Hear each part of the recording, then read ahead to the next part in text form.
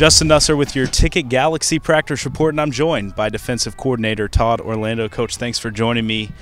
You go into the weekend, you're going to face Lamar on Saturday at 11 a.m., and Cade Harrington, a big standout running back, rushed for over 200 yards and 2 touchdowns in the season opener. Was there a little bit more emphasis this week put on the rush defense? Well, I think every week, that's one of our goals is to try to make people one-dimensional. He's an explosive kid.